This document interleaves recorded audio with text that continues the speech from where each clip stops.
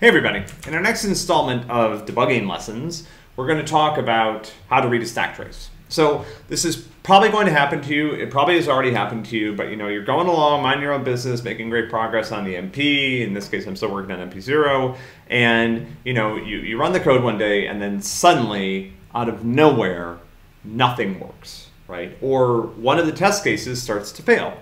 One of the things I want to point out is that, while I'm vamping here while Android Studio goes about its business, is that how things fail in Android Studio actually can tell you a lot about what the problem actually is. So when we look over here on the left in our testing menu, and these tests are all going to fail, when they fail with an exception, which means that the app was actually going to crash, they're marked as red, and there'll be a little X. When they fail with the testing error, that's different. That means that your app didn't behave in the way that the test suite's expected, but it still did something and it didn't crash. Now, crashy apps are not good.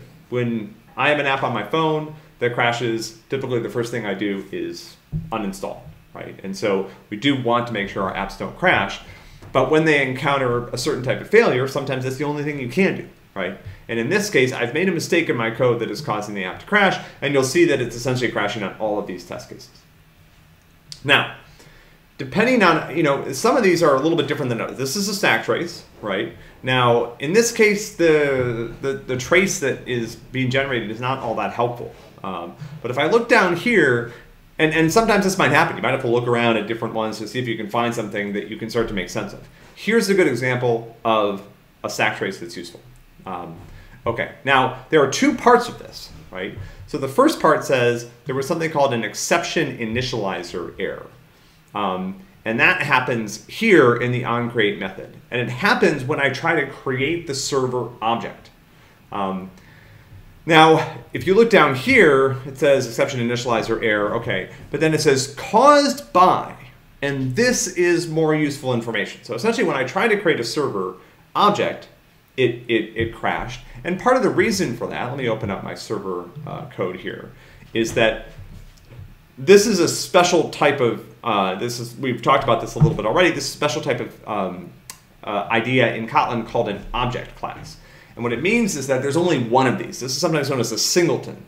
Java has some patterns for doing this, but in Kotlin, this is actually built right into the language, which is pretty neat. So there are some cases where in your application, you only ever want one instance of a class. Like that class stores information, but I'm never going to create more than one. In Java, there are patterns for doing this, but in Kotlin, we actually have direct support in the language for something that's done this way. And by marking this as an object, what it means is that this inherits from dispatcher, but I can only ever have one of them in my application. That's kind of a nice feature. But what's happening here is when I try to, when Kotlin tries to create this one instance of server, it's failing. And the reason it's failing is down here. Now, this is, and if I showed you more of this, what you would see is that if you look, it says there's a null pointer exception, but it's a little strange because it says that the null pointer exception is in java.base, which is weird, right? Because this is code that's provided as part of the Java standard library. You'll see over here, these are grayed out. They're grayed out because this is code that's not part of my project. Now, before you go off and file a bug report against java.util.objects, which I wouldn't suggest you do, 99.999% of the time when this happens, the problem is our code, not the Java standard library. The Java standard library is being used by millions of people all over the world and is part of billions of apps. Billions of apps, maybe hundreds of thousands of apps, but apps that are used by billions of people. It probably doesn't have a lot of bugs left. Maybe a couple, but I suspect that's not what's happening here. Instead, usually what's happening is we're using it wrong. We did something wrong that caused this crash. And so what the stack trace represents is the series of method calls that it took to get to the point where the app crashed. So this is almost like the series of steps that the app was taking and then it crashed. Typically, stack traces are provided in reverse order, right? In this case, what I'm showing is the last thing that happened was that require non-null was called in objects.java, and now require non-null apparently was passed null, which caused it to fail. And then there was some other code in the scanner class that was running before that. But what's the last thing that my code did? That you see down here. And this is colored differently in Android Studio to indicate to me two things. First of all, that it's part of my project, but also it's clickable. So let's click on this line. And now with the null pointer exception, there's usually two ways that this will happen. If we created a null pointer exception in our own code, you'll see that the top of the stack trace will be a line in our project. I'll show you an example of this next. And you can usually then look at the code and figure out, oh, okay, this thing that I thought was not null turned out to be null. And Kotlin makes this hard because Kotlin has great support for working with null. And in a minute, when I show you how to do this, I'm going to actually have to push past Kotlin's features in this area that are usually very, very handy for working with null safely. But in this case, I still have a null pointer exception. And it's a little bit unclear what's going on here because it's like, what's null, right? I mean, maybe the scanner itself is null, but it's not this call to use delimiter that's actually failing. So, just as a fun aside, scanner is like one of the worst pieces of Java.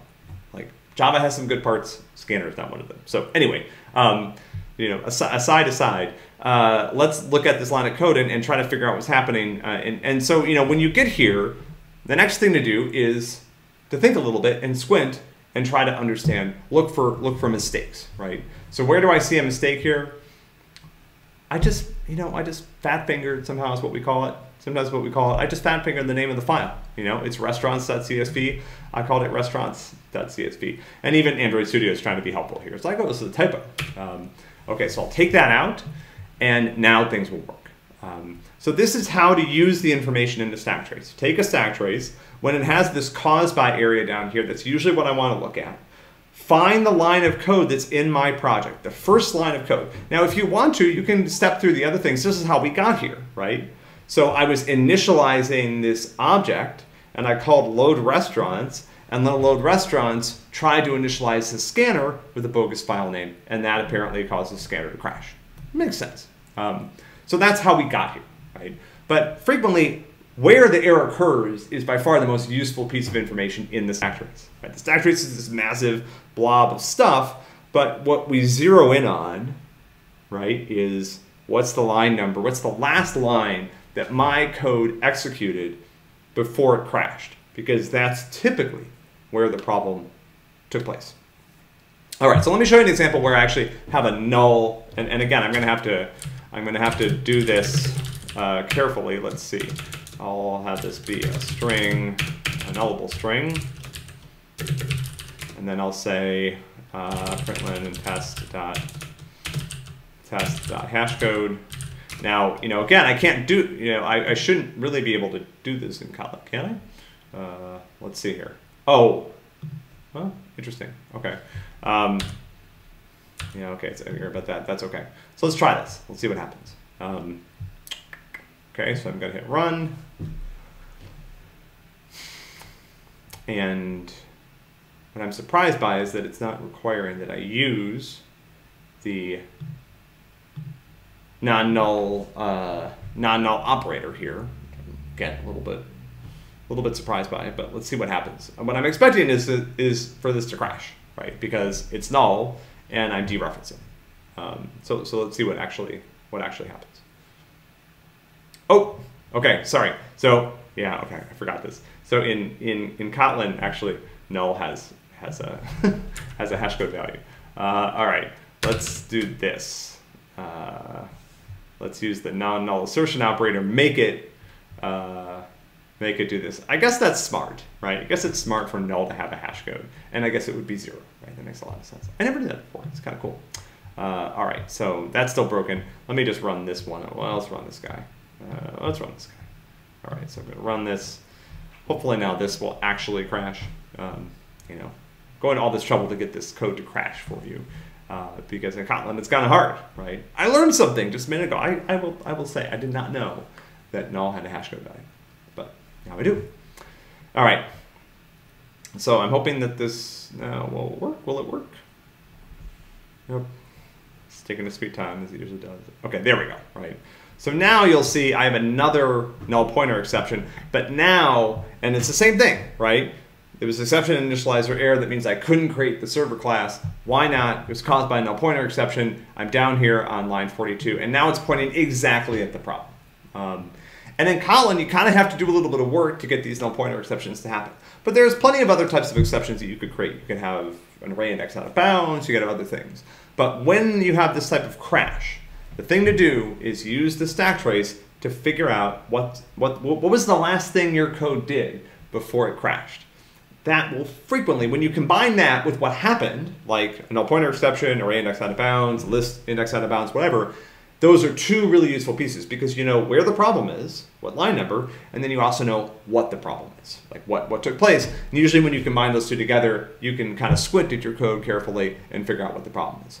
When the stack trace leads into a library that you don't control, usually that means that you're doing something wrong, right? You're calling something wrong, you're passing bad arguments that the function isn't prepared for. In the case before, I was essentially calling, I was passing this bogus file to the scanner, which wasn't happy about that. So there's lots of different ways, that you can use this information when the stack trace leads into a library before the crash took place. But the place you still want to focus your attention is the last thing that happened before the crash. Use that piece of information, and 9 times out of 10, you'll be able to figure out what's wrong. Let me also point out that this is a completely general skill. Using stack traces, C++ has stack traces, Go has stack traces, Python has stack traces, TypeScript has stack traces. Every programming environment you work with is going to generate this type of information, and they all work pretty much the same way, and they all provide pretty much the same pieces of information. And when you get good at using them to figure out what's going wrong, you end up being able to skate past your mistakes much more quickly.